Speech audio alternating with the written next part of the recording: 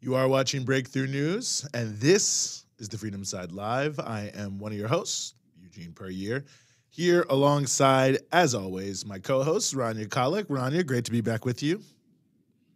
Good to be back on with you, Eugene. Well, thank you very much. You might say it's my pleasure. And, of course, just want to remind people who are watching us here on YouTube that you hit the subscribe button, hit the bell so you can get the alerts so you can be following everything we're doing here at Breakthrough News, both tonight, where we have a great show for you, and moving forward. We, of course, will be touching on a range of things. Of course, we're going to be touching on the ongoing crisis in Eastern Europe and Ukraine. We'll be getting some views from the African continent, so very excited about that. Just, again, to see how it is things are seen outside of the Western media bubble a lot of us are unfortunately trapped in. We're also going to be talking about the row happening in the island of Jamaica over slavery reparations, the Commonwealth, the Queen, many different elements of that. And then we will also discuss the Supreme Court hearings, the ongoing Supreme Court hearings happening here in the United States. And we'll, in addition on Ukraine, we're also going to get some commentary from Germany, which should be fantastic. So we've got a lot here for you, both on Ukraine, on the Caribbean, on the Supreme Court. It's a packed show, so hit subscribe, hit the bell, so you generally are following us here on Breakthrough News, and you still have opportunity to tell other people you know that we're going live here now. And I just want to remind people, as we did last week, that we also have a Telegram channel here at Breakthrough News now. We are now on Telegram, trying to reach you wherever you may be. So you can see there at the bottom of the screen there, Telegram at Breakthrough News. So definitely check us out, join our Telegram channel, all of our regular content, updates on breaking news events and the like, all there for you. So plenty for you here, plenty for you there. And of course, we're at BT Newsroom across all of your social media platforms. And I just want to throw one thing out there, Eugene, is Please. We are now at 96,000 YouTube followers. So if you have not subscribed yet, you do that immediately. On top of hitting the like button, make sure you are subscribed to Breakthrough News because we're so close to hitting that 100,000. It's a nice mark. Maybe we'll do something to celebrate. Yeah. You can also post in the Super Chat, make a donation in the Super Chat. And if Rania, who determines what gets read out, says that your comment can be read, it will indeed be read. So I don't know what criteria she uses, so do your best. But that's maybe a reason to put more money in the Super Chat to test it out, to see what can get through and what doesn't get through, Rania. Indeed. So, Eugene. Yes. There's something that I feel like we need to talk about before we get on with the show. Please. And that is, what's that? there was a very important death that we should commemorate, and that is the death of former Secretary of State Madeleine Albright. Yes. She was the first woman Secretary of State, which I'm supposed to be very happy about, even though she said that women who don't vote for Hillary Clinton, there's a place in hell for us. Oh, I forgot about that, right? Yeah. There's always one you've forgotten about, and that's one of them. But may she rest in peace. There's also something else that she is well known for, and that is.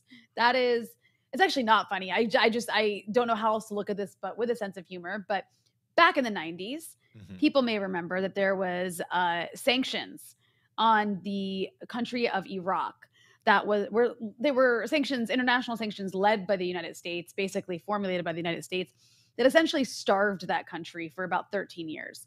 And back in the late 90s, when she was still in the Clinton administration, it came out by, I think, Save the Children, had estimated that something like, at that point, 500,000 Iraqi children under the age of 5 had died from starvation as a result of those sanctions. That's 500,000 children under the age of 5.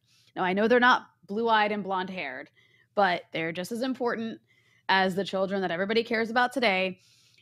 So I just want to point that out because back in the 90s, she was on 60 Minutes, and she was asked about those sanctions and whether that 500,000 death price, as it was framed, was worth it. And I think that we should show that clip. I know a lot of people have been seeing this floating around social media, but I think it's essential to show that clip as much as possible. So do we have it? Can we show it? We have heard that 500,000 children have died. I mean, that's more children than died in Hiroshima.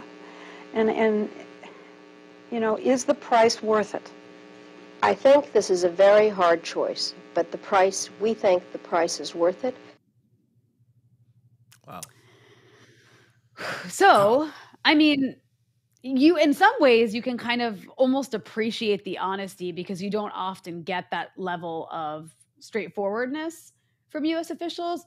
But at the same time, that's such a monstrous thing to say. I mean, you're basically saying that you're saying 500,000 children don't matter. Like their lives do not matter. It's okay. They starve to death. Yeah, and it's sort of like worth it for what? I mean, to destroy the country of Iraq. I mean, the point has to be made is that the sanctions did not do what they were alleged to do.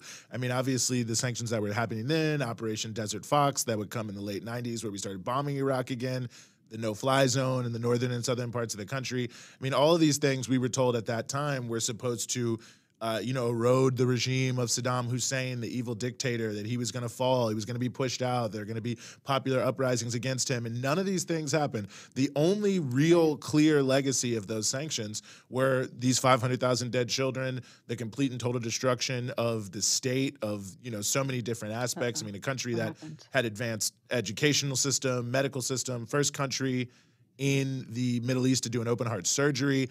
I mean, all of this was basically gutted in the context of the sanctions against Iraq in the 90s. So it's sort of like the price is worth it. And it's a hell of a statement to make, because when you look at what they were trying to do, and then B, what it actually accomplished, how could you say that? I mean, it really is stunning when you think about it, when you in all that context. I mean, on its own, it's stunning, but with that context, it's just wow.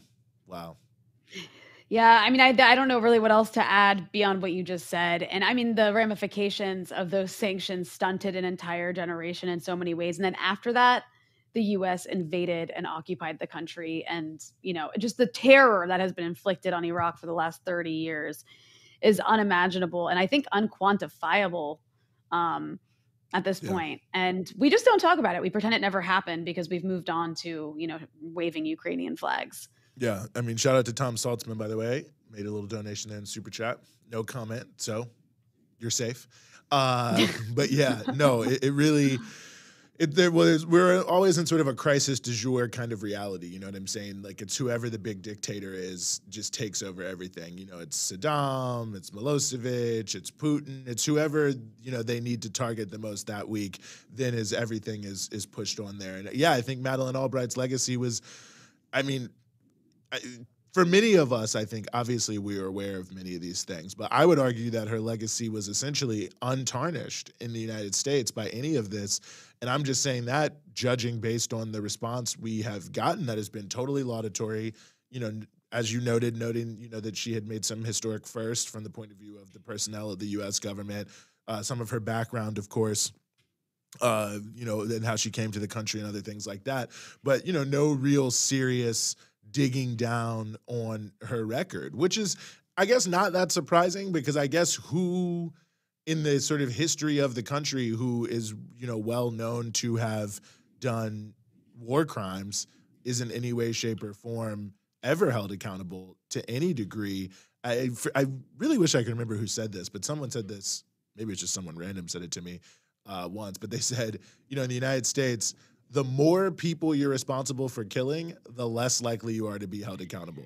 Like, if you just kill someone on the street, there's a chance that you might be tried and convicted. But if you're responsible for killing hundreds of thousands of people, millions of people in wars, you're actually going to be lauded and held up as some hero figure. Well, yeah, especially if you're a Western leader.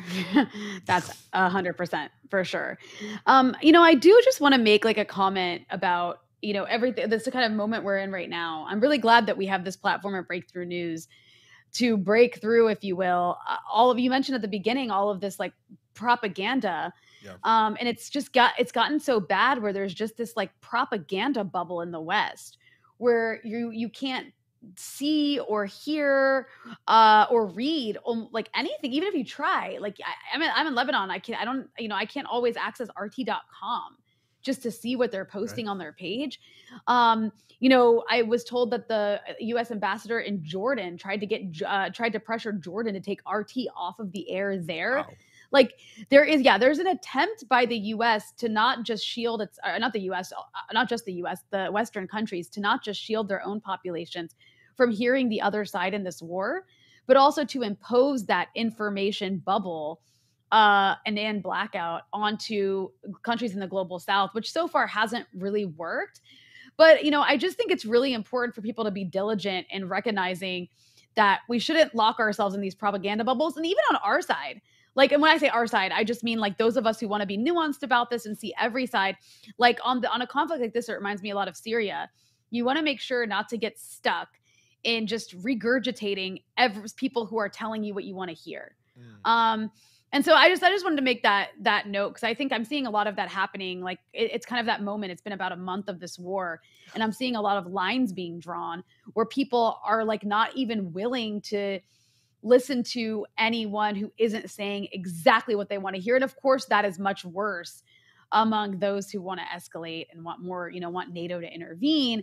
But I'm kind of seeing it across the board. So I just hope that we can all like continue to maintain a level of nuance about this conflict, because we actually don't know how everything's playing out on the ground, and everything is kind of an information war. Yeah, well, certainly we're in the midst of quite the information war. I mean, the sort of 21st century, the things they always were talking about how wars in the 21st century would be fought as much in cyberspace as on the ground. I mean, I don't know how true that is. Obviously, people fighting and dying is the key factor. But yeah, I mean, the claims, the counterclaims, who's saying what, the satellite images, the briefings, all of them are, designed to sort of spin either side, which is not that surprising. But I think it does speak to making sure that we have sort of a critical evaluation of everything that's out there, and that people are trying to consume as much as possible. So I'm also thankful to have this platform to be able to do that. And I think a lot of times in situations like this, people who claim to know every single element of it and everything that's happening and have the strongest views one side or the other often tend to turn out not to be right at the end of the day. So yeah, I think that and I think this one for sure, for a range of reasons, it's very tightly controlled information that's coming out too. So, it's even more difficult than I think in some other conflicts in a lot of ways. But yeah, when everyone's got a smartphone and who knows who's doing what, it can be tricky. And you can just sort of see the type of news that gets lifted way up and the type of things that you hear, corroborated or not corroborated, I'm saying, but that never really get pushed out in terms of the context of what's happening. Like if there's shelling in Donetsk and 20 civilians die, you probably won't hear about that. But if Russians launch a missile and somewhere in Ukraine and 20 civilians die, it's going to be the biggest story on television. And even if there's sort of a similar level of corroboration about what happened and who was there, you don't see as much. So yeah, it's definitely a good point. I think it's a well-taken point, and I'm very glad to have this opportunity to really be able to talk more about it and to hear from people who are outside of our typical bubble, media bubble, as it were. The whole Western media bubble. What we hear is just wild. But we want to turn to the continent of Africa, and we're going to talk to a few people tonight. And we are very honored to be joined here by Sizophila Mkhize, who is the national spokesperson for the ANC Youth League, African National Congress Youth League in South Africa. Sizophila, thank you so much for being with us. Thank you so much for having me tonight, and greetings to your viewers. Well, I know it's afternoon that side. No, it's all good. Really appreciate you being with us, even though it's late in the evening. And, really glad to have you on. Obviously a few weeks back when you all put out your statement when the conflict first started, caught my eye, caught a lot of people's eyes, because you were emphasizing some of the themes that have basically been said to be verboten here in the United States, the role of NATO, the lack of implementation of Minsk II. So I just wonder, from your perspective and from the perspective of your organization, what level of I guess blame should we put on institutions like NATO in setting the stage for this conflict in the first place?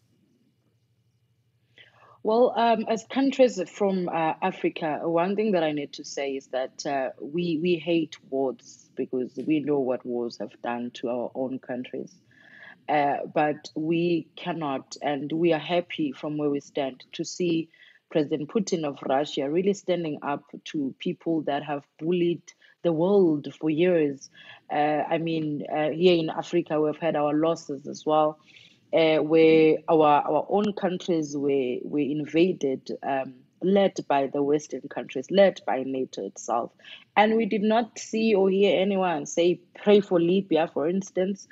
But then where we are, we see a president who is protecting his people, also protecting everything that is in his country, because there was an agreement that they're not going to move, not even an inch, towards the borders of Russia. And they are the ones that did not meet what was the agreement. They are the ones that broke the agreement. They are the ones that did not live up to the agreements that were there. Now, Putin, all that he is doing is to protect his backyard.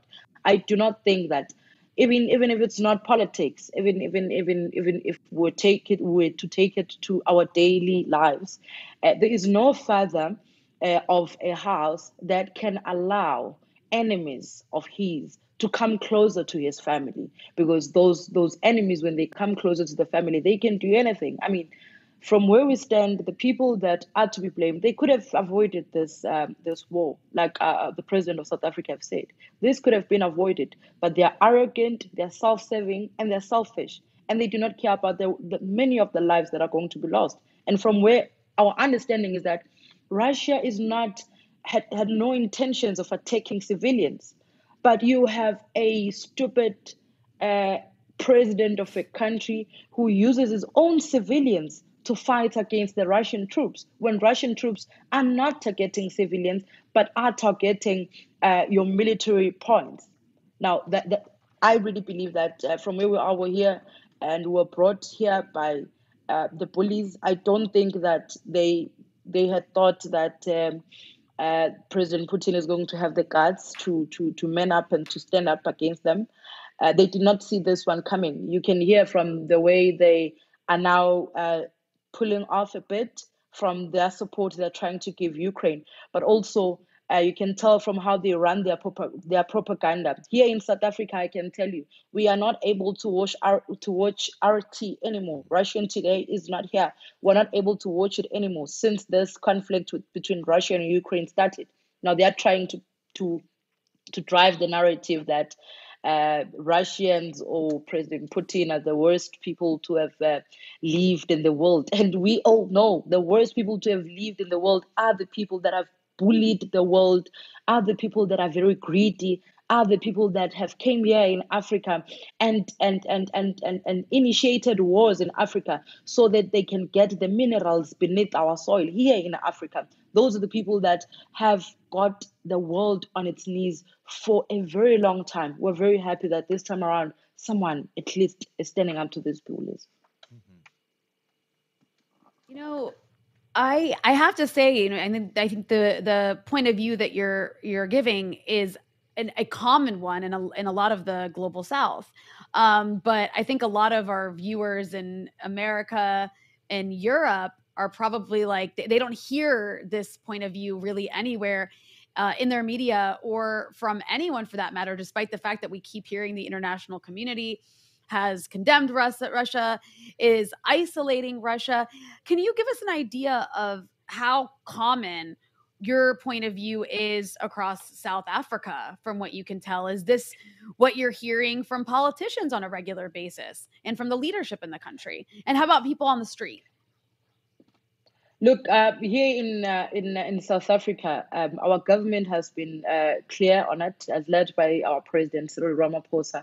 He has been clear on the issue. Here in South Africa, you'll remember that when we faced apartheid, by the way, when we faced apartheid during our times of apartheid, Russia is one of the countries that were able to take us, we're able to even give training to our comrades who are fighting for freedom in South Africa.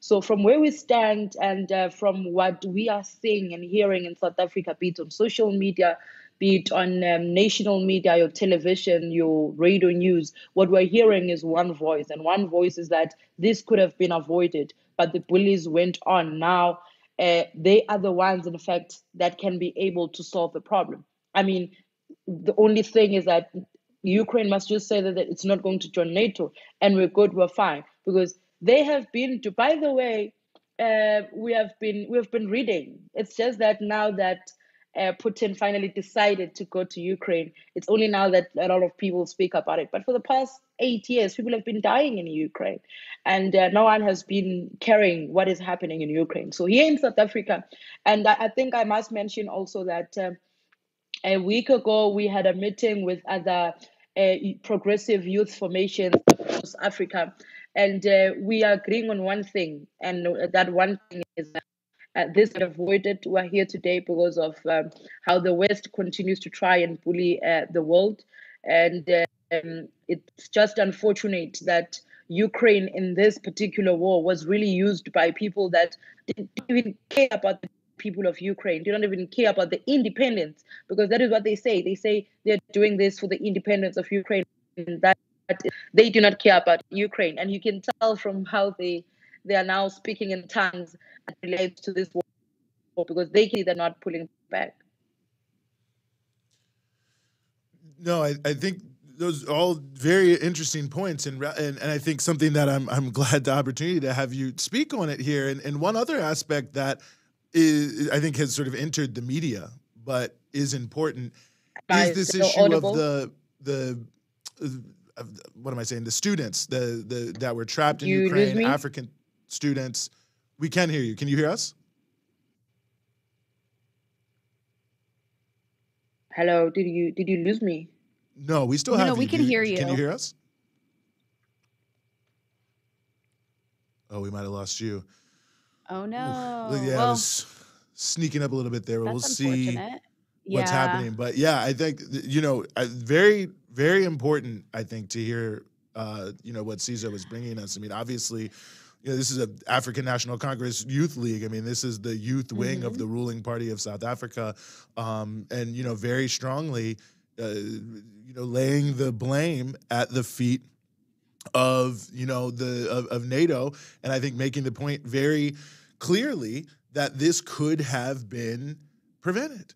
And it's just so obvious now when you hear all of these politicians talk about what the potential solution could be, what the negotiating could be. Macron talking about we need collective security. Boris Johnson saying they're never going to join NATO. And so, well, why didn't they do this beforehand? I mean, why didn't some of these people issue a memo and say, oh, well, we'll veto Ukraine in NATO? I mean, it's something like that, anything.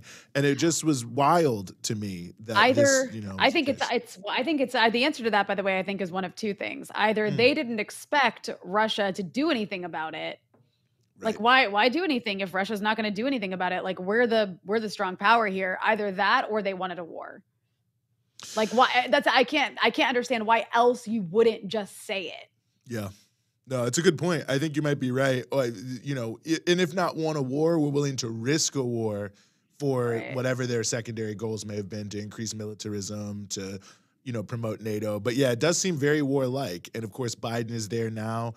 There's the NATO, the G7, and the EU all meeting in 1 week, I think. So that'll be interesting. But of course, Biden's whole message is we need more sanctions, more weapons, more militarism, no real conversation in the lead up of how to find peace. And as much as, everyone is saying they want the war to stop, I mean, it really does seem, certainly from the United States point of view, it's a little less of this in Europe, that everything is very much focused on escalation, very much focused on sanctions, and no real, thought process, in terms of fighting Russia to the last Ukrainian, as they say.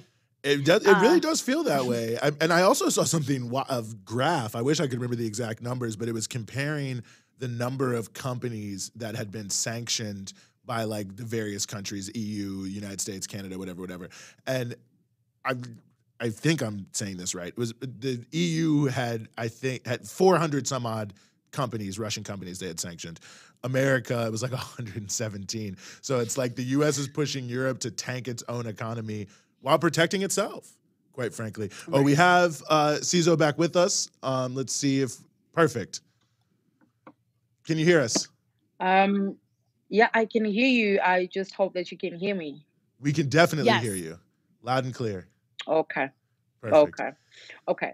So I was just giving a response on what is the word on the streets in South Africa and what is the view of the general people of South Africa and Africa. And I was saying that the views that have been presented by our president, Cyril Ramaphosa, is actually the views of the citizens of South Africa, because we have been friends with Russia for a very long time. During our bad times, during our struggle days as the country, where we were oppressed, and the people that we could run to for help, for training of our comrades who were fighting against apartheid, it has to be Russia that came in our rescue and was able to assist and train comrades.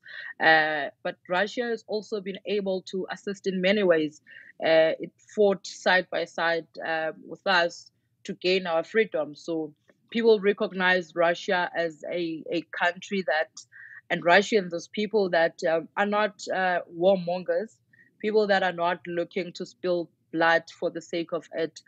But if it is necessary for Russia to protect its territory, to protect itself, its people, its wealth, then President Putin was pushed to do what he is currently doing. Well, and let me just ask you this one quick thing here. The issue of the African students being trapped in Ukraine, the double standards that we've seen in terms of immigration. I mean, I'm just curious your thoughts on that, because it just seemed like the exact opposite of what we see from Europe when the issue of immigration from Africa is brought up in any other context.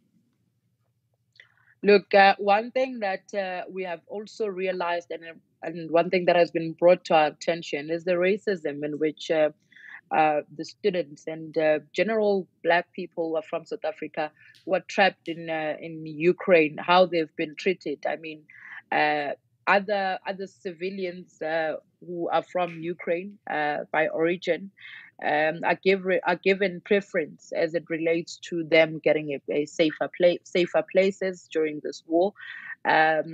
Generally, there are racial preferences on who gets safe first and who is a last option to be taken to safer places. We've seen that happening, but also we have seen how because we have student organizations in South Africa, student organizations that have been in communications with those that are trapped in Ukraine, and we're still trying to make sure that they are brought back safe to the country. But part of the biggest obstacles has really been this racism thing. We can't even get to our own people ourselves because they are not the priority of the Ukrainians. Mm-hmm. Well, Sizophila, really appreciate you being willing to join us, especially since I know it's a little late on your end. Fantastic to be able to get your voice on this and that of the ANC Youth League. Thanks again for giving us some time here on the Freedom Side. Thank you very much for having me, and have a good afternoon. Mm-hmm. Thank you. Well, Rania, we want to keep moving around the continent here. I mean, I think it's important for people to be able to hear from the African continent, which is, not really being talked about at all in the context of this broader conflict, but is obviously one of the continents most affected by the sort of subsidiary realities of the sanctions. So now we want to turn to Ghana, and we are very, very honored to be joined here by Kwesi Pratt Jr., who is the General Secretary of the Socialist Movement of Ghana. Mr. Pratt, thank you so much for being with us. Thank you for having me. Well, the pleasure is all ours. And, we've been talking here about sort of the view from Africa on the crisis in Ukraine and how, there's a lot of voices we aren't hearing in the Western media. So I'm curious from your perspective, looking at this conflict, what is everything in the United States is blame Russia, hate Russia, and you're not allowed to say anything about NATO or about the West. But where are you putting more of the, I guess, blame, if you will, in this conflict and for why it took place? Well, I think, first of all, nobody can glorify war. War is a terrible thing. And if it is possible to avoid war, all of us should work to avoid war anywhere in the world. Consequences, especially for the underprivileged all over the world. And the avoidance of war it's important.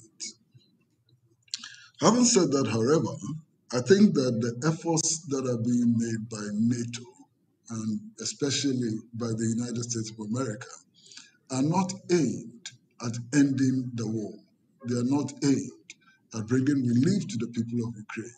They are just aimed on on pouring petrol into fire, on instigating war, on leading the Ukrainians into believing that they are some kind of superheroes and so on, and they are dying, and nobody is coming to their aid. In fact, they cannot come to their aid.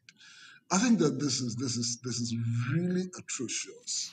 This urging the Ukrainians on to do things that they cannot defend, to sacrifice their lives for absolutely nothing, I think is most reprehensible.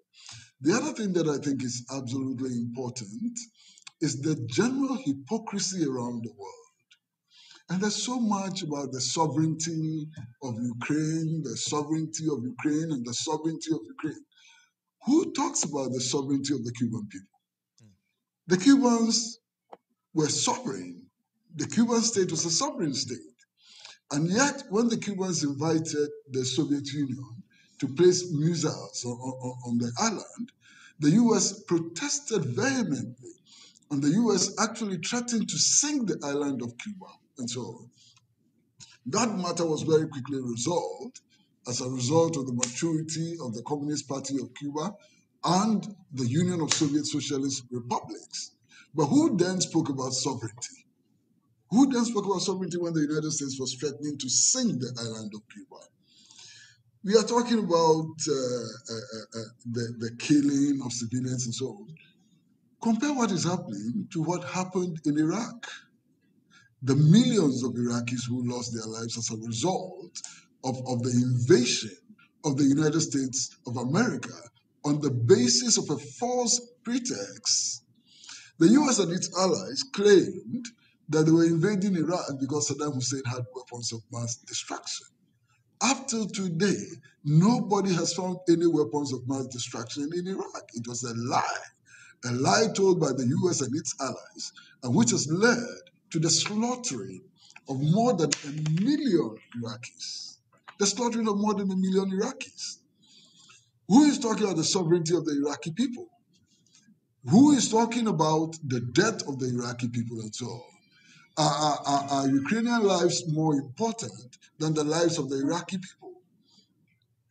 Look at the current situation in Palestine. Look at the current situation in Palestine. Look at the imprisonment of virtually everybody who lives in the Gaza Strip. They live in virtual prisons. You understand? Their lands are being confiscated on a daily basis. Young persons are being killed on a daily basis. Agricultural land is being destroyed on a daily basis. Hospitals are being attacked on a daily basis. Schools are being smashed to the ground on a daily basis. Who is protesting about the apartheid regime, the Israeli apartheid regime, and the atrocities it is committing in Palestine with the help of NATO countries, with the help of the United States of America, with the help of the United Kingdom and so on? Who is complaining? After 20 years of war in Afghanistan, look at what the forces of imperialism have done to the people of Afghanistan. Who is complaining? Check the double standards and so on. And then we are told that this is all in defense of some democracy and freedom. My goodness, 2014, the Ukrainian authorities were banning political parties. They were closing down television and radio stations that they did not agree with.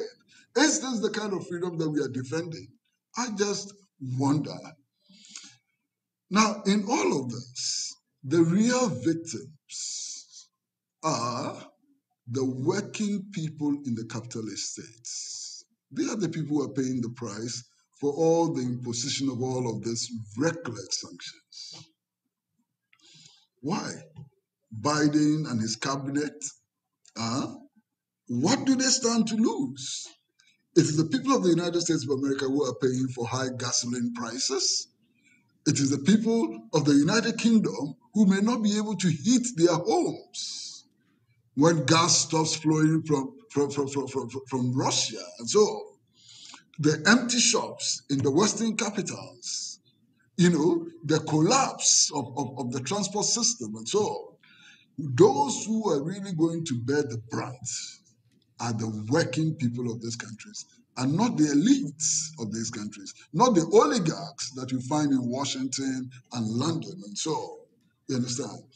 Now, it is clear also that the intention is to harm Russia, and is to harm Russia, and to send a signal to the people of Russia and elsewhere that the NATO countries are not ready to allow independent thinking in international relations. But all of this has failed. It has clearly failed, because Russia appears to be standing on its feet. It appears to be making the demands that it has been making for 8 years, which were ignored. Look, even Emmanuel Macron of France admits that the Russians have legitimate security concerns. What are these legitimate security concerns? It is the eastward expansion of NATO. I mean, to the extent that before the war began, the center of Moscow could actually be hit within 5 minutes from Ukrainian territory. Which country is going to allow that? No country is going to allow that. Now we also have the issue of the production of biological and chemical weapons in laboratories in Ukraine. Who is going to allow that? Who is going to allow that? I am sick, really sick, of the hypocrisy of the so-called West. I am really sick of this level of hypocrisy. Is this sentiment you're expressing, is it common across Ghana, would you say? And also, when you look across the African continent, Africa has not joined the US and EU in sanctions against Russia. Can you explain from your point of view why that is? Well, some African countries have actually joined NATO and the US. I mean, in Ghana, the government has actually voted with the US in the Security Council. You understand? But these are puppet regimes. These are neo-colonial regimes. These are regimes that are not interested in breaking out of the yoke of exploitation. You understand? Look, let's go back into history. The Russians did not capture our forefathers as beasts of burden. They did not participate in the transatlantic slave trade. They were not involved in the classical colonial exploitation of our people, the seizure of our lands and resources. They did not. In fact, today, they are not involved in the neo-colonial scramble for our resources. If anything, it is the Russians and others, mainly from the socialist countries and so on, who rallied to the support of the national liberation movement across Africa and the world, who helped us to struggle to regain our independence and to begin to take the tentative steps towards the control of our own resources and to exploit these resources for the benefit of our people. The Russians are not our enemies. They've never been our enemies. And there's no reason why we should stand against the Russians. And if you look even at the Western media, if you look at Al Jazeera, if you look at the Voice of America, if you listen to the British Broadcasting Corporation, they are harrowing stories of racism, even in this war period. African stories are telling stories of them being prevented from joining buses and trains to safety. In one instance, a Nigerian student told the story of how she had to walk for 12 hours because of the color of her skin. She would not be allowed to join a train to go to Poland for safety. And that's as if the bombs discriminate against people on the basis of the color of their skin. I'm an African, and I'm never going to accept any suggestion that on the basis of the color of my skin, I'm inferior to any other person anywhere in the world. I would never accept that Africans or any other people are inferior just because the color of their skin is different. And this should inform our thinking on the continent. This should inform our thinking everywhere. We are not inferior. Ukrainians may be hankering for democracy, they may be hankering for human rights and so on. It doesn't give them the right to discriminate against us. And if they discriminate against us on the basis of our color, we cannot be showing solidarity to racist oppressors, people who have no respect for the African people. I mean, I think that point is very well taken, and I appreciate the point that you were raising there about Russia's role in Africa, because that's become a big talking point. People saying in Mali and Central African Republic, Russia is acting imperialistically. How do you feel about that charge? Well, I don't know how they come to the conclusion that Russia is acting imperialistically. Today, I want anybody to give me one good reason why NATO should continue to exist. We were told when we were growing up that NATO existed as a structure to fight against communism. Today, as we speak, is Russia a communist state? Russia is certainly not a communist state. As we speak, Putin is pursuing a nationalist agenda. You understand? Putin is pursuing a nationalist agenda. With the fall of the Berlin Wall and with the dismantling of the Warsaw Pact Treaty nations and so on, what is the justification for the continued existence of NATO today in the world? Absolutely no justification whatsoever. Now, I'm deeply worried about the future of the universe. We have been told that the nuclear arsenals we have in the world today, if we were to slip into a thermonuclear war, we have developed the capacity to destroy the world 10 times over. One destruction is sufficient. Just one destruction is sufficient. Isn't it madness to destroy 10 times over when one destruction is sufficient? So we should be thinking, where is all this leading us? Are we ready for a thermonuclear war? What will be the consequence of a thermonuclear war for everybody? I may not exist anymore. You understand? My children will not exist. My grandchildren will not have the chance of manifesting in this world. Everything is going to get destroyed. To what end? For what purpose?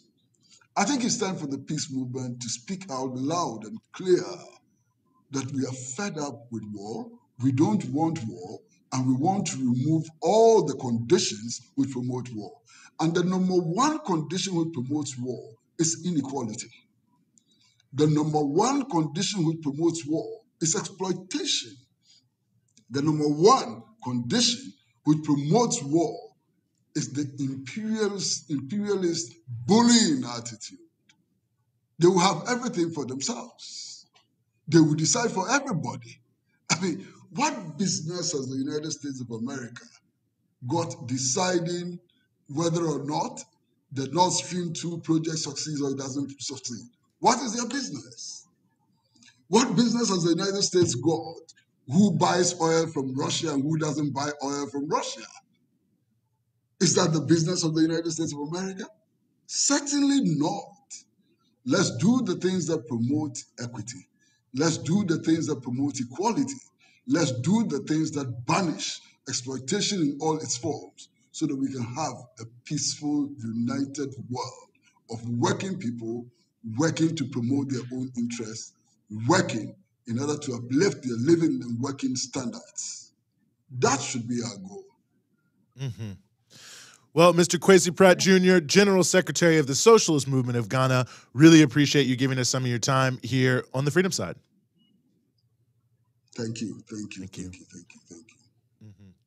Real quick, Rania, before we move on, just want to throw in Serge. Thank you for your donation there, Yes. making a very notable point. He is Russian, saying that many of his Russian friends feel ashamed to be Russian, saying they should listen to our first two guests to find something to be proud of. Very good point. And Martin Hernandez also threw in something a little bit back, connecting Madeleine Albright to Bill Clinton. Obviously, he was giving the orders that she was carrying out. We appreciate you every week, Martine, always there for us in the Super Chat. Really appreciate you. And thanks again, Serge, seeing you a couple weeks in a row here now. But yeah, no, I think very important conversations, very important viewpoints. Absolutely. From the nation of Africa. And we can circle back around maybe towards the end of the show, Rania, and maybe wrap up some of this and think a little bit about this. But I want to move forward. We're very honored to have another guest. It's many, many hours ahead, so I don't want to leave her waiting. Very honored to have back with us Sevim Dağdelen, who is a Minister of Parliament in the Bundestag for Die Linke, the left in Germany there,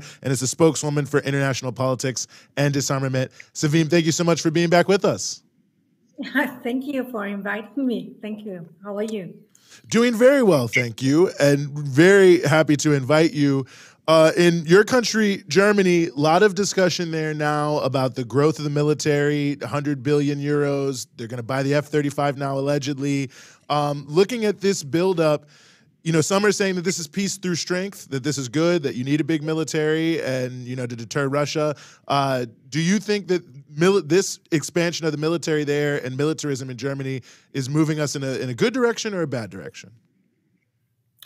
Well, let us look to the facts. The German government now, after the invasion of Russia in Ukraine, decided to spend 100 billion euro extra for military and rearmament. And these are the largest expenditures since the end of World War II in Germany. Besides, annual spending is supposed to be well above NATO's 2% target. And this would make Germany's military the top spending military in Europe, even way larger than Russia's. And NATO countries are already spending 18 times the military budget of Russia. And neither has this been able to prevent the war, nor will another rise in military spending stop the war. Russia's invasion and the reaction of the West threaten to drag us back into an old world of armed races and force deployments of proxy wars and economic conflicts. And on the other side, does this mean that rising armament expenditures will lead to further social cuts and a further impoverishment of large parts of the people? I mean, like we heard now from Africa, from Ghana, while our societies become more and more socially divided in Germany or in Europe, and whole population groups are socially excluded, the military-industrial complex is the main beneficiary of this development. And since the invasion, stock prices of defense contractors in Germany are at the record high, and a revived Cold War will ravage domestic budgets in Europe and in the US, and really wasting hundreds of billions on weapons is distracting us from real security threats such as climate-caused catastrophes, and will bind resources needed to address inequality. And this is the main challenge we have: climate crisis, inequality, hunger crisis, for example. And we shouldn't waste so much money for military. You know, I'm curious about what this war, the massive wave of refugees that it's bringing across Europe, what do you think it'll mean for the EU and its unity? And on top of that, do Germans want Ukraine to join the EU? We hear increasing talk about the possibility of Ukraine joining the EU. I think, since it was 2008, it was a really big mistake by Bush, the US president, in Bucharest at the NATO summit, to give Ukraine the illusion and the hope to get Ukraine as a member of the NATO. There was no need to do this, and it was totally surreal. It was not real. It was not a real option at all, a serious option. That was a big mistake. And now we are going to have the second big mistake, and this is to give Ukraine the illusion it could be a member of the European Union. You know, the European Union and the NATO, they do have a common point, that is no membership to countries who have territorial problems, domestic problems. We do have one member state of the European Union who has a serious problem. This is Cyprus, for example, because of the military invasion in the north of Cyprus by the Turks since middle of 70s. And that's a really serious problem, and we can't get rid of it. And that's a big danger to have another such problem in the European Union. And I think the best would be to have neutrality for Ukraine and security guarantees for both sides. That would be a better reason, a better solution for all the players at the moment in Europe. Yeah. Go ahead. Sorry, Eugene. No, go ahead, Rania. Well, I was just also wondering, on top of that, because obviously Germany before February 24th was being condemned by the Americans and the British hawks for its reluctance to support war. And then after the invasion, it performed a bit of an about face, and now it's supporting these punishing sanctions on Russia. It's increasing its military budget. There does seem to be a lot of unity among the Western countries about escalating the war.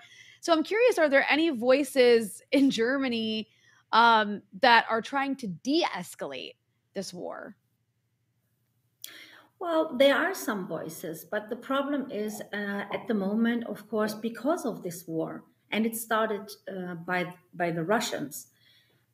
Because of this war, all the followers, all the fans of the policy of the détente,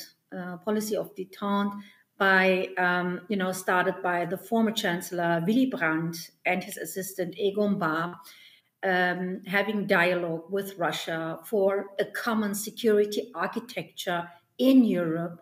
They are now very calm, very silent, very threatened as well by all the military Atlantists. That's really a serious problem, and that's a problem we are now facing, and I think it will take a while.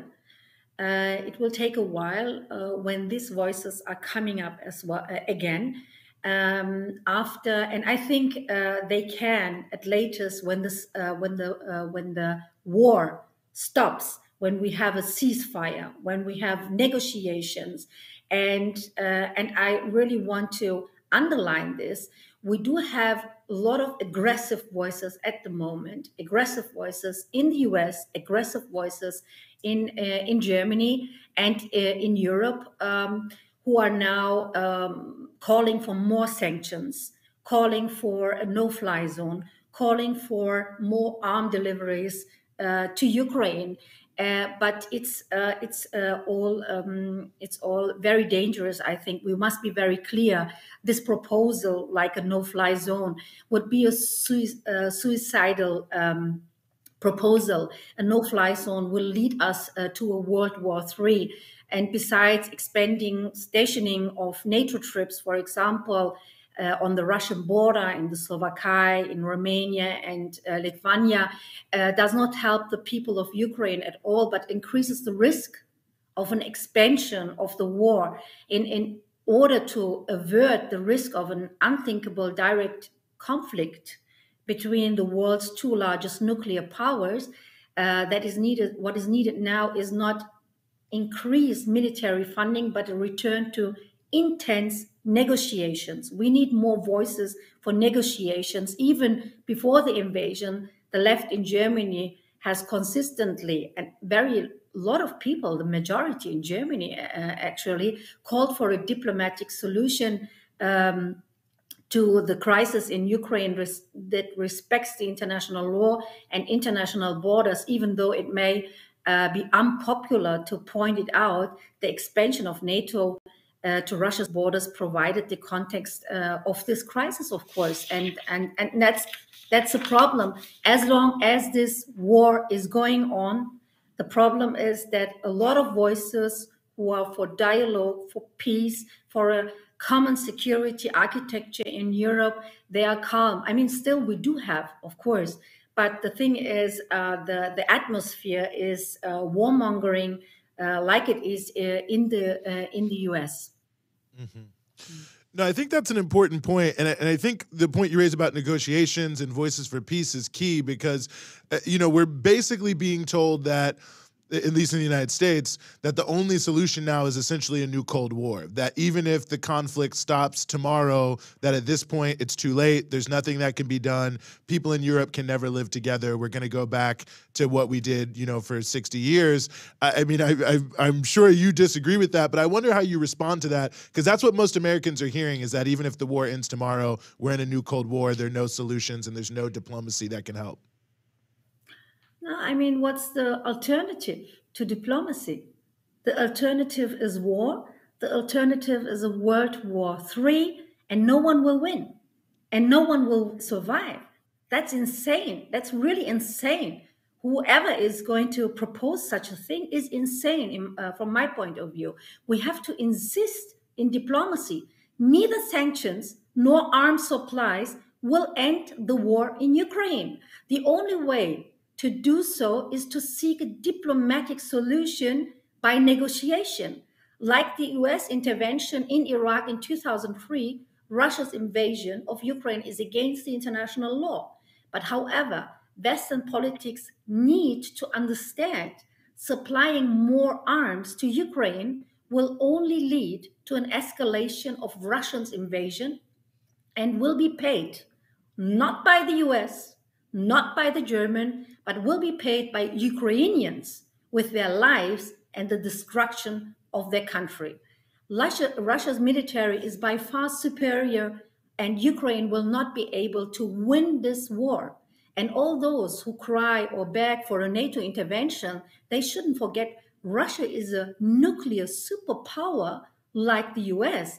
Actually, it's more because it has more than 6,000 nuclear weapons, rockets. And Russia is not Yugoslavia, which was bombed in 1999. The NATO war started on March 24th, 23 years before today. And Russia is not Iraq. The US aggression started in March 20th in 2003. Russia isn't a small country like these two with a weak army like Iraq and Yugoslavia. Therefore, the arms supplies to Ukraine by NATO will extend military fighting, lead to an intensification of Russian artillery and air attacks, and cost even more lives. Instead, we need to urge both parties to agree to an immediate ceasefire and seek a diplomatic solution. The ceasefire could be followed by a compromise settlement, including Ukraine's neutrality and the security guarantee for both sides. And but the thing is, as we have the war and these warmongers everywhere on the both sides of the Atlantic, few words fit these times better than the dictum of the French philosopher and socialist Jean Jaurès over 100 years ago. Jean Jaurès said, "Capitalism carries war within it like the cloud. Capitalism carries war within it like the cloud carries the rain." And in order to prevent further damage, we need an really intensive debate and cooperation of progressive forces on both sides of the Atlantic who do not want to be taken over by war politics and oligarch capitalism on the both sides of the Atlantic. Mm-hmm. Well, really appreciate that and really appreciate your voice. We're following your tweets at the very least here in the United States. It's good to have strong voices for peace there. And thank you and all of your colleagues in Die Linke for, being willing to come and help us understand all these thorny issues. Sevim Dağdelen, a member of parliament there in Germany representing the left, Die Linke. Thank you so much for your time. Thank you for having me, and take care. Mm-hmm. Well, Rania, yeah, it's just funny because when we had Sevim on just prior to the war, everything that she was saying about how the war could be averted is now what people are saying is the way the war could be ended. And you're just thinking, well, why didn't anyone do anything? She was warning, we're in a dangerous place. Things could happen. But, if you don't reverse course, something bad is going to happen, and here we are. But there is a possibility, and I think there is, a level of hope there in terms of the possibilities. I know it's hard to say that in the midst of a great conflict, but there does seem to at least be a path out, even if it's a difficult, windy, rocky one. So really appreciate that. Sorry, I was just checking my time there. Lost track of where we were. No, it's all good. No, you're absolutely right. Yeah. And yeah. No, go ahead. I was just going to say, you're absolutely right. This was totally preventable. Didn't have to happen. There's a way out. It's like the worst is still preventable. Its continuation is still preventable. It's just a matter of getting countries like the US on board with ending this conflict. Because right now, what's standing in the way of ending this conflict is pouring more weapons into Ukraine. And, making it impossible for negotiations to take place. Yeah. Well, we want to swing to a different topic, although not totally unrelated. We had Mr. Kwesi Pratt with us from Ghana, who mentioned the global slave trade and the impact on Africa. That's an issue that is making news in the Caribbean, especially in Jamaica, as Will and Kate have traveled there for the Queen's Platinum Jubilee, I believe. And a number of Jamaicans are making their voices heard on a number of these crucial issues. And we are very happy to be joined by Dr. Mkhize, who is a senior lecturer in the Institute of Gender and Development Studies at the University of the West Indies in Mona, Jamaica. Dr. Thame, thank you so much for being with us. Hi, and thank you for having me. No, it's our honor to have you here. And I think most Americans have probably just seen that, Will and Kate went to Jamaica, that some Jamaicans seemed upset about it, and that's kind of the extent of what we're hearing in the U.S. So if you could give us sort of a capsule view of what's happened, of the trip they brought and why individuals have been standing up against it. So this is the 60th year of independence for Jamaica. And this is the 70th year that the Queen is on the throne. And I am not sure why, but William and Kate are doing a kind of tour of the Caribbean. They were in Belize. There were demonstrations there. And, they had to divert from a part of their tour. And then they came to Jamaica, and some Jamaicans, not all, felt that this was an opportune time to stand for a claim that has been made for some time now. It's not new, that the Brits owe reparations to descendants of enslaved Africans in the Caribbean, and that as the Brits are thinking about their own future, as we are thinking about ours, that it is a time, as it is always a time, to talk about reparations for the descendants of people enslaved in the Caribbean, and that worked to make Europe rich, essentially. So I was a part of the Advocates Network, which is a loose grouping of people, some of whom are connected to organizations, some of whom are not. And we come together around issues that we think are important nationally. In this case, it touches on our colonial past. Well, we could argue that most issues that occur touch on our colonial past.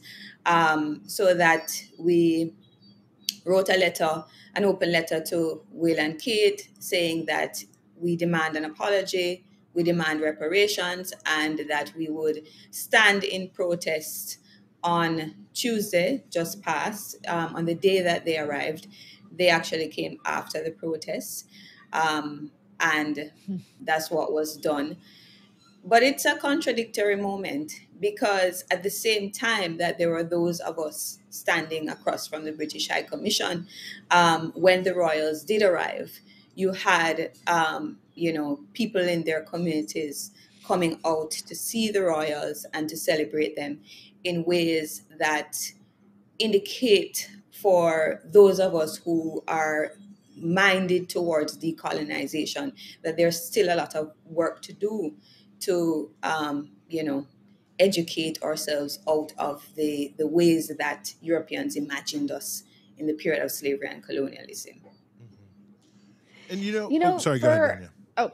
Well, I was just going to say, for a lot of Americans and I think Europeans, and they think of Jamaica as a place that they go vacation in, right? That's how they see it, as the place you go, when you have time off work, you take your family to a resort. So can you just briefly explain what has been done to Jamaica by the British to elicit these protests? I mean, aside from enslavement, which is obviously something the British and many other European powers did across North America. Well, it's rooted in enslavement, obviously, but this is the enslavement of Africans is a part of the growth of global capitalism. And when you point to the tourism product as one of the ways in which Americans know a place like Jamaica, for some of us, the tourism product is the plantation in the present. It operates on low-wage labor. Essentially, Africans are, selling their labor, selling sex, and making the resources of the nation available to tourists, particularly white tourists. And here, many people can't even access these resources that are supposed to be national. So there's a way that the island is constructed out of British colonialism, and that the legacy of that remains with us in terms of how ordinary people that live their lives. And if you come to Jamaica, as a tourist and quote unquote feel all right, according to the message to tourists, you really don't see what life is like for many Jamaicans, which includes, tremendous amounts of, struggling. Jamaicans consider themselves to be sufferers because that is what their lives have looked like. And that has to do with the fact that coming out of slavery, they did not own the land. They were never compensated. In the period of colonialism after 1838, they continued to face problems of access. They were not in the structure of government. When they did try, as in 1865, which was the Morant Bay War, where you had a movement to purchase lands to allow for ordinary Black Jamaicans to go into the legislature. It was brutally put down by the colonials. The representative model was changed thereafter. Crown colony government imposed, so that there would be no possibility that these descendants of Africans could come to power until 1962. And by this time, there is a period of decolonization around the world, and empire is beginning to take on new form. But the legacy of poverty remains with us. And that is, defining of just how ordinary people live their lives. One thing I'm curious about, and whenever I see these royal tours, I'm always just, you'd think they would have some sense of how it looks, but nevertheless, is there any, maybe I'm being too conspiratorial here, but do you feel any connection between the Duke and Duchess coming to Jamaica now, very shortly after Barbados became a republic, and the conversation, I think, in the Caribbean in general, as you've noted, around reparations and other things like that, has been moving forward at pace? Does it feel like this might be some level of attempt by the British to try to corral any increased movement in the Caribbean in terms of sovereignty and independence? It is possible. The British pay a lot of homage to the Commonwealth. and to the idea that the Commonwealth is part of their legacy. And this has nothing to do with what we get out of it. But certainly, I think in Europe, there remains some attachment to the notions, the imperial notions of, you know, the former grandiosity of the colonial period. So it may very well be that they saw the Barbados move as, you know, indicative of what may happen elsewhere in the Caribbean, because the Barbados move did push discourse in Jamaica. Though Barbados is not the first, Guyana already moved away from the crown, so did Trinidad and Tobago, and not as specific to the British, but Haiti would have been the first example of a republic in the Caribbean. And we know that they came to freedom through revolutionary process. So it may very well be that this is how they are imagining themselves, and the need to reassert their importance in the region. It may also be related to William's own location in taking over the crown soon enough. Well, possibly. So I'm not sure what informs it from that end, but certainly what is happening in the region may inspire some nationalism on their part. Well, what do you make of these sort of like half-hearted, if you can even call them that, apologies? These statements apologizing for slavery. Extreme does sorrow. that mean it? Yeah, is that even an apology? Extreme sorrow Right. for abhorrent slavery. What does that mean? Yeah. Does it mean anything? We don't see them as apologies. There's a distancing that happens when you say this should never have happened. The fact is it did. And the fact is you are a beneficiary of it. Not only was the UK a beneficiary of it, but the Windsors as a family benefited from slavery. And, the hierarchy, the British hierarchy of governance has many individuals who are in power now that can trace their wealth to the plantation in the Caribbean. So that, the idea that you can express, sorrow for what occurred and say that, we respect the courage of Jamaicans, and, you're basically saying to us, go ahead, continue on the path of resilience, but we don't take responsibility for how you have experienced the world or otherwise your location in global capitalism. We can see that some, moral indiscretion may have occurred in the past, but that's maybe not who we are presently. And for me personally, the statement was very angering, because the contradictions of the relationship with Britain and Jamaica. In recent times, they have been deporting people who were descendants of the Windrush generation, people who had gone to the UK in search of work and faced racism when they went. We have to get a visa to go to the UK, but you are telling us in your statement that the Queen is not only your grandmother, but she is a grandmother to many. For us, grandmothers know their kith and kin, and we know that we are not a part of that community. So that there's a certain, disrespect that is undergirding the message, because there is a failure to take responsibility. It's not it's not in any way an apology in my mind. Well, Dr. Thame, we really appreciate you being willing to join us and help us sort through all of this and enlighten our listeners as to this. And we really appreciate you giving us some of your time on the freedom side. All right. Thanks for having me. No, thank you. Yeah, it really is wild to see. I mean, I don't know. I always say I'm so shocked that they think that this somehow looks good, to be doing these tours with these pasty white royals former subjects in the colonies. But either way, it's the Queen's Platinum Jubilee. CBS News did report that the Queen ordered this tour because she was unsettled by what happened in Barbados. That's what they're reporting. Who knows what the real truth is. But it does show how deeply attached, I thought Dr. Thay made a good point, how deeply attached they still continue to be to this colonial legacy, through the Commonwealth, La Francophonie, all these different little elements that are designed to keep that imperial metropole feel going.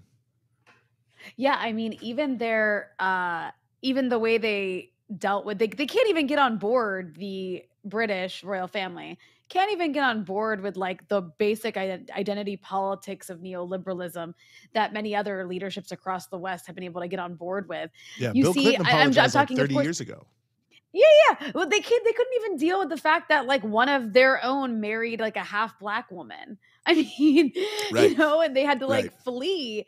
So they can't even deal with like that. It's like it requires almost nothing to just be like, okay, we're cool with like this sort of fake way of being anti-racist. They can't even deal with that, let alone actually acknowledging not just a colonial past of slavery, but also, you're still benefiting from that wealth. So it's really disgusting to sit there and say you feel extreme sorrow when you're not doing anything to actually like deal with the ramifications of it and make it better today. You're literally just trying to get off easy. No, that's couldn't put it any better. And decent segue, talking about racism, we're going to turn to the Supreme Court hearings right now, where we've seen some pretty ridiculous performances by many. Very happy to be joined as we continue the show by Anoa Chenga, an Atlanta-based journalist, activist, and host of the podcast The Way with Anoa. Anoa, thank you so much for being with us. Thanks for having me. Well, the pleasure's all ours. And, I have to say, Anoa, it was been interesting to watch this because, and I'm sure you were seeing this in the lead up, the Republicans were so they were like, we're going to be super nice. We're going to be very respectful. It's all going to be good. We're not going to be like they were against Kavanaugh. And then the first thing out of their mouth is Judge Ketanji Brown is soft on Brown Jackson is soft on child pornography. And I'm just like, well, what happened to this whole civility thing? I mean, it really does seem that their attacks on her have been very barbed, very pointed, very underhanded. Yeah, I mean, they're feeding into some of the worst misinformation, disinformation that we've seen, I think, outside of the election being stolen. I mean, it's very clear they're using this right now as an opportunity to talk to their base ahead of the 2022 midterm election cycle. I mean, and to continue to double down, particularly with Senator Hawley, but several others, to double down on aspects of her record, her sentencing record as a federal district court judge that have already been debunked, even by the National Review, right? Like a conservative fellow with the National Review who does not support her confirmation at all already has knocked back Hawley's assertions. And that is someone who's actually handled, I think he litigated as a prosecutor, these types of sex crimes. So there's so much more nuance going on that unfortunately the average American is not going to catch on to. Even as a former lawyer, like some of this stuff I had to Google some of it myself. So they are hoping though that they can at least sully her name enough to be able to tie it to Biden and the Democrats going into the election cycle. I don't know if folks caught this on Twitter the other day, aside from the child pornography claims that they keep going on and on about, and she's very clear as she repeats herself constantly about the differences in what she considers in sentencing. And we should want judges who are conscientious and thoughtful, right? Because as much as we might not like these types of defendants, there are other defendants in these systems who are most certainly what we might think of as being sympathetic, who may have judges who just like throw the book at, just having simple marijuana possession in those parts of the country where marijuana possession is still a crime. But we also have the GOP. We actually at work, have had GOP talking points pitched to us as a part of our coverage. And, these are talking points coming directly from, the party itself. So what the senators are doing, whether it's Lindsey Graham losing his absolute mind, right? Or it's Hawley or Cotton or whomever, they are repeating the standard line. This is the mainstream general line from the GOP as a way to be able to attack Joe Biden and Democrats coming up, and there's plenty to complain about with the Democrats about doing this. Mm-hmm. Yeah, it's interesting to see the sort of bringing up Brett or invoking Brett Kavanaugh when as if anybody is deserved. Like he actually was like he sexually assaulted people. Yeah. And it's like invoking that to make it okay to treat someone who hasn't sexually, as far as we know, sexually assaulted anybody is just completely disgraceful. That's more of a comment than a question. But I guess also just the optics of it. I mean, having a bunch of old white guys, grill this black woman the way they were was also just absurd to watch.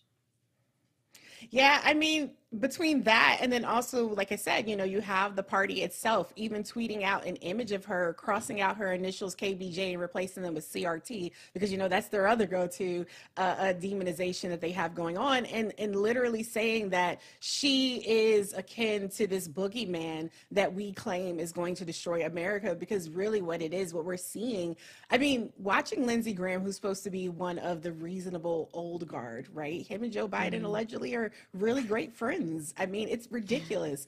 Watching him lose his mind over Brett Kavanaugh was wild, right? He was upset. He's like, what do you think about what Democrats did to him? And she's just like, I don't have an opinion. I'm here to answer your questions, though. It's really not fair, but this is the type of thing that we know that Black women, that women of color have had to deal with historically in these types of positions, whether it's going up for a confirmation process. And she's not the first one we've seen have to deal with these types of attacks, but is particularly egregious just because of the power and importance that the Supreme Court holds overall, particularly when we're talking about a Republican agenda that is trying to decimate rights across the board, across so many different issues. And so yeah, just they don't care about optics, though, because they're also allegedly at the same time trying to bring more diversity into the party. So as long as they have Black and brown faces in high places also repeating these things, they can't possibly be racist, right? We unfortunately have Democrats who think that same type of mentality makes people non-racist as well. I think also with Ted Cruz making book sales, The End of Policing and Anti-Racist Baby as well, because he's upset because a progressive private school that she's on the board of, people are intentionally exposing their children to this type of information. That is their choice, and they pay $40,000 a year to be able to do that. And apparently even his school where his kids go to have some of these books on, it's a private school, and they have some of those books too. So it's Ted Cruz. Ted Cruz's kids are learning CRT, but he doesn't want yours to learn CRT. So yeah. It really does tell you quite a bit. I think Lindsey Graham also voted for Judge Brown Jackson for the Court of Appeals. So it's like he's raising all this hue and cry. And a year and a half ago, he thought that she was good enough to vote for her. And it does just sort of speak to, another issue you hit on, Noah, like the importance of the Supreme Court and how, I mean, these things are always kind of a circus. And I think to some degree they always have been, at least in the TV era.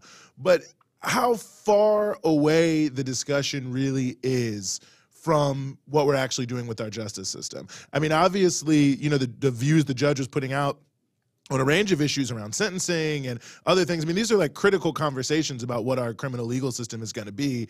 But instead, it's just like, can we get her in a gotcha moment? And, then for her, then becomes, how do you say the least amount possible? Because you don't want to get caught in a gotcha moment. And it's like, I don't know, I guess I shouldn't expect this. But you think, like, shouldn't this be a moment where we're having like a real conversation about where we are in the criminal legal system after so much of the past 5 or 6 years? And it's just a political show. Well, yeah, and I mean, that's also a part of the problem with the media coverage. A lot of the media coverage around the hearings as well, they're making it seem like, oh, they're angry, they're putting her on the spot. It's not just simply that they're angry and they're putting her on the spot or whatever those could be, or there's hypocrisy. I mean, this is an opportunity for us to actually have a real mature adult conversation, right, with the supposed adults in the room about what is the fate of not just the Supreme Court, but like you said, Eugene, the criminal legal system as a whole going forward, right? And she's having very real conversations about the sentencing guidelines. I mean, folks are getting a history lesson about how sentencing guidelines, came into being, about how they went from mandatory to discretionary, about how federal court judges and the things that they consider. One thing that I do appreciate that she keeps touching on, even as people are complaining about the sentencing of child pornographers or those who have consumed child pornography, yes, absolutely atrocious, mother of two, auntie, hate it all. But at the same time, what she's talking about in terms of unwarranted disparities between individuals, I think this actually came up when she was talking about a case involving what Tom Cotton was calling a drug kingpin. I don't even know that anyone outside of the 80s, you know, calls people kingpins anymore, but whatever. But she was talking about unwarranted disparities and how there are people in similarly situated sentencing situations who are being sentenced to 10 years less than this individual for the same exact scenario. That is what, you know, judges are supposed to be looking at. And she talked about how she objectively approaches this, but that's also a part of her training as the few years that she spent as a federal public defender. I remember just having a conversation interviewing as a public defender years ago when my own children were little and being asked about handling sex crimes. I was fine with doing those defenses personally, but as a mother of 2 young children, I was like, I can't do anything involving children. And so when she's talking about how difficult this is, as a judge, you don't necessarily get that same ability to not handle certain cases. What comes on your docket comes on your docket. And so when she's saying these are tough, and I had to make tough decisions, but I did what was right for the system overall and for fairness and justice, that's what's driving her. Now, there are some other things that bother me, like the Democratic strategy of trying to appease to everyone's sensibilities, because see, look, the police unions love her. Right. We saw this also with Kristen Clark when she was going up for her nomination for the DOJ as an Assistant Attorney General for the Civil Rights Division. I mean, that is their strategy, to try and wrap these otherwise amazing Black women on their own right in what, you know, they think sensible white people would want to hear. The cops love her too. So that's not working though. And we see her being left to hang out to dry, with the exception of Cory Booker, surprise, surprise, who kind of, as much as he talks about, oh, that's my friend, I actually like this person. I'm like, why do you like them? But Cory Booker, going, off yesterday, basically, even got the attention of my 18-year-old when he saw it on TikTok. So there's a lot happening here. And just really, I mean, Democrats, if they have not learned anything, which I'm still can't understand how they haven't learned anything, Republicans are not going to deal in good faith, no matter how much you try to appease to their sensibilities. And the best thing you do is just make the best case possible and just shoot it straight to the American people and the electorate as we're looking towards the midterm elections. Mm-hmm. Yeah. I mean, I think No, go ahead. Oh no! I was just going to ask. I was glad you brought up the public defender issue, because that's what I was going to ask about too. Okay. Almost every judge is like a prosecutor. That's like the way you become a judge. So it's super rare at any level that a public defender even gets nominated for something like this. To some degree, we see why now. But you talk about the importance of that, if you could, to have someone who's been on the other side of the criminal bar in a position like, well, any judge position, but in the Supreme Court, and what that kind of perspective. I mean, you never know what someone's going to do, but at least the potentiality of having that kind of perspective in the conversation.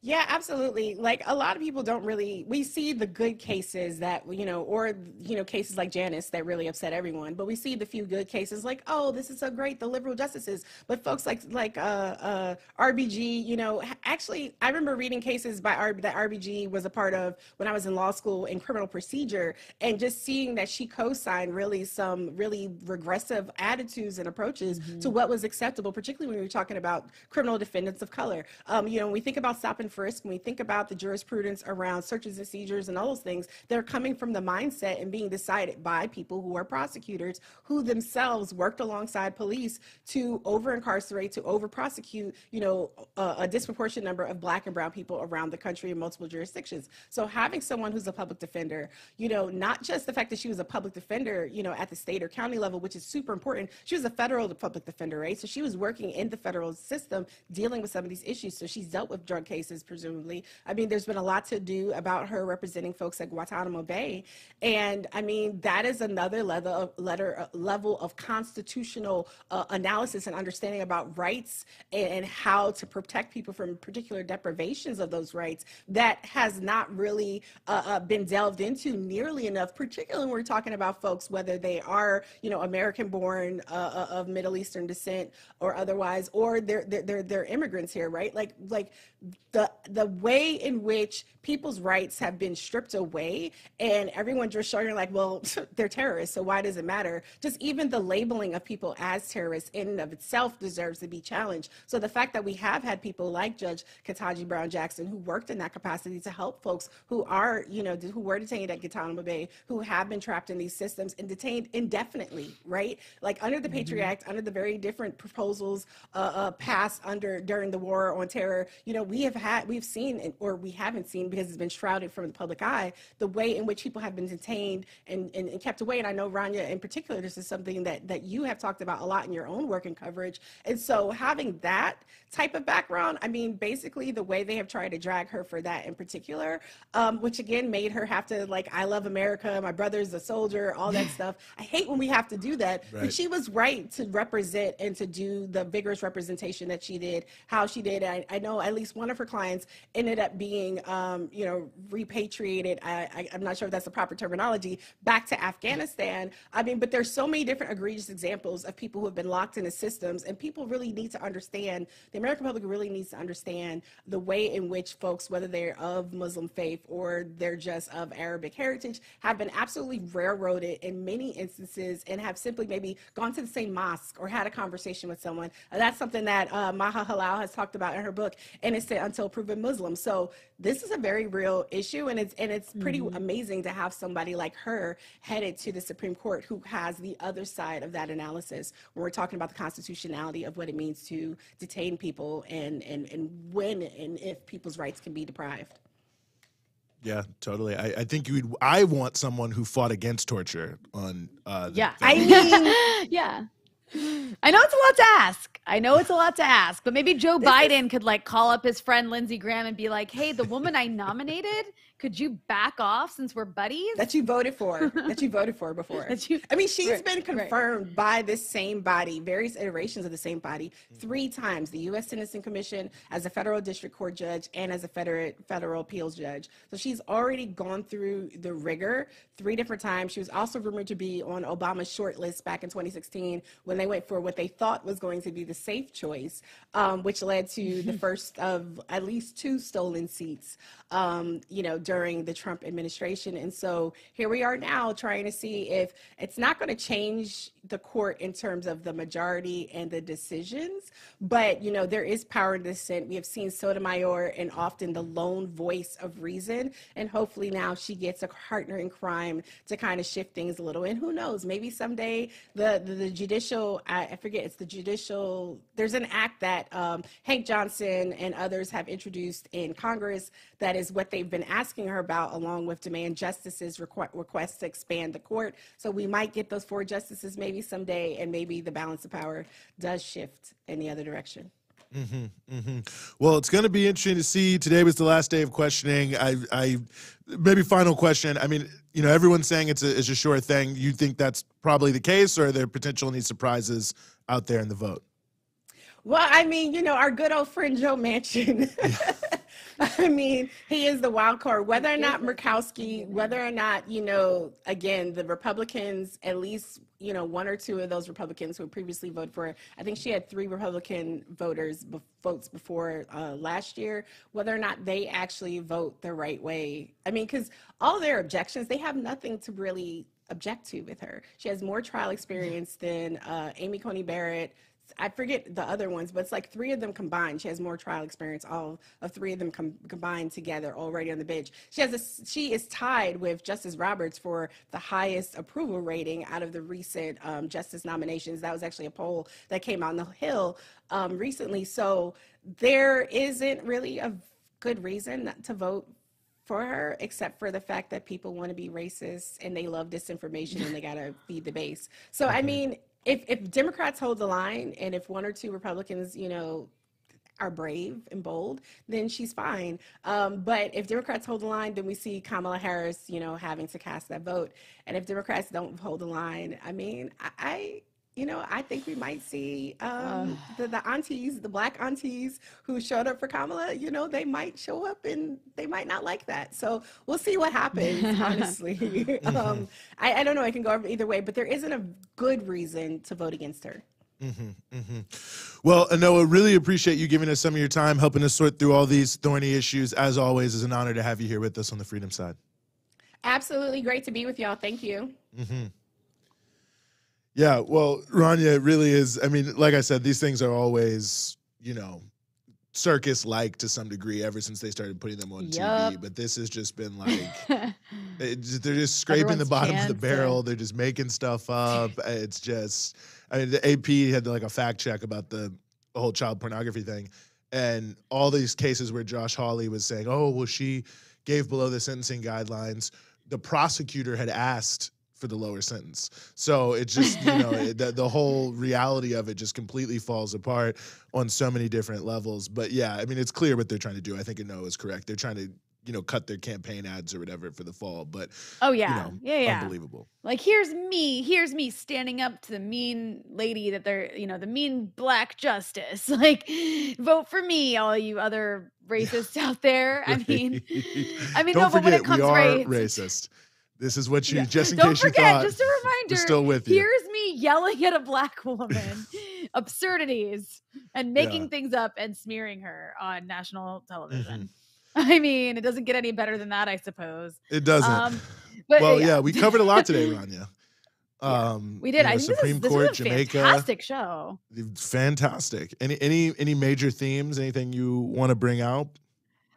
You know, I think it was really interesting to hear from people, I mean, from two African countries, obviously not the whole African continent, but just to hear a very different perspective. Like, you are not hearing anything even remotely close to that in this very scripted and kind of staged media environment that we're in the West, which, because I consume it all, I feel like I'm there, you know, watching it with you.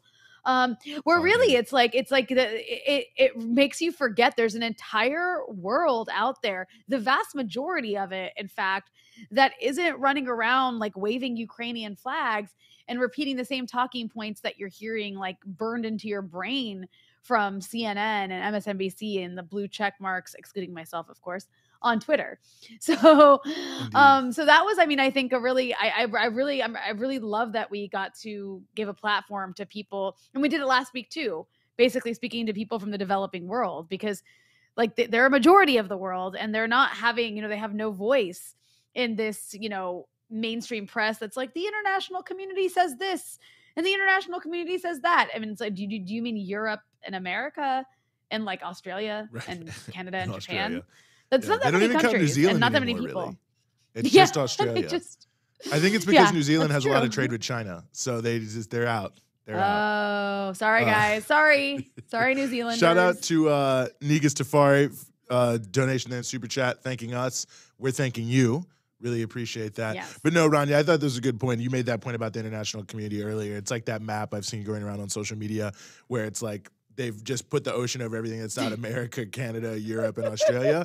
And it's like, this is the so-called international community, as they say, but the vast majority of people in the world are actually living in countries that are not signing up to this, you know, aggressive war drive and so on and so forth. And, you know, it really is, I think it is so notable how sanitized the conversation is here.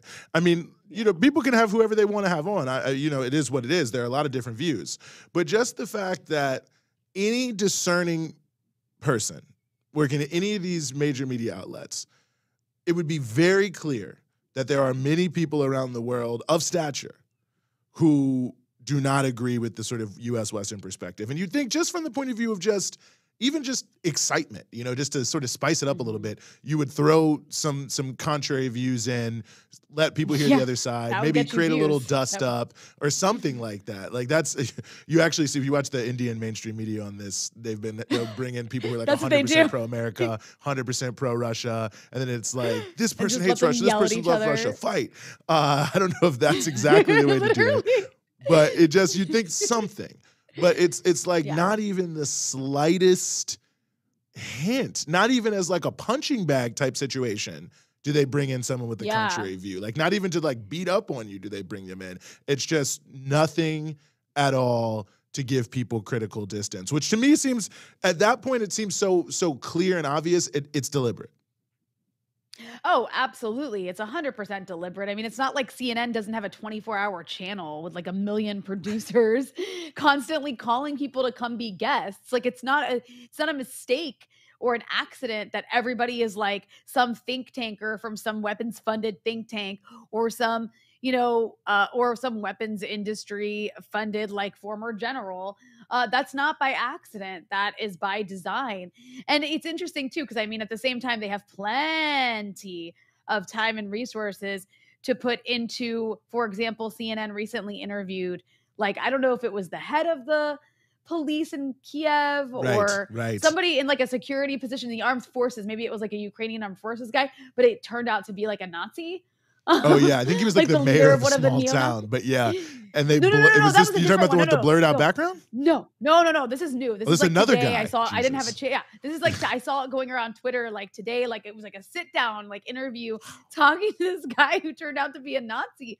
It's like, okay, so like you guys have all these resources. You have big teams on the ground, probably with huge security detail, but you can't like maybe Google this guy. I think it was by design.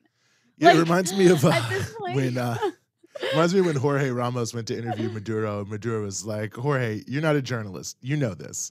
And it's just, there's so many of these people that you think like, yeah, like they're running around talking about like, we're journalists, and they're not even attempting to do even the bare minimum.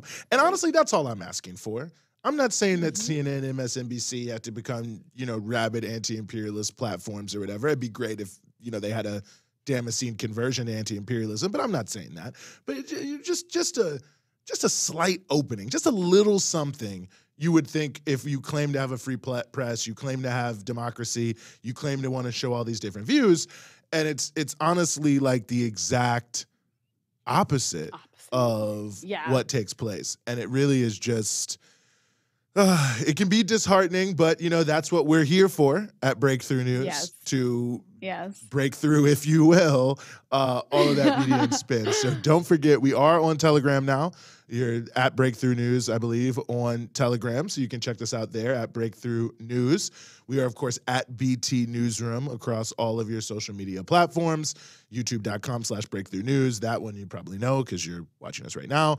And then also, of course, if you so choose, if you are in fact able, we would be deeply grateful if you could go to patreon.com/Breakthrough News, become a patron. Your patronage, very important to us, helps push our work forward here. So that's patreon.com/Breakthrough News. But definitely hit the subscribe, hit the bell so you get the alerts. We have tons of great stuff coming out on all of these various issues, a number of real, true range of views. I think no one else is doing a better job than we are with the range of views on what's happening in Ukraine. And all of it is good. All of it you'll want to see, especially Dispatches with Rania Khalek.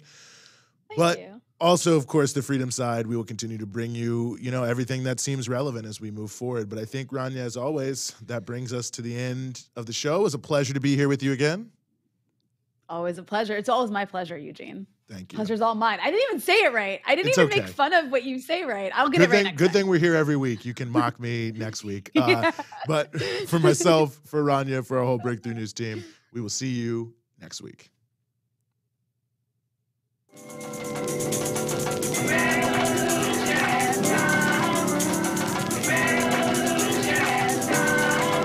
Revolution knows no compromise. Revolution overturns and destroys everything that gets in its way.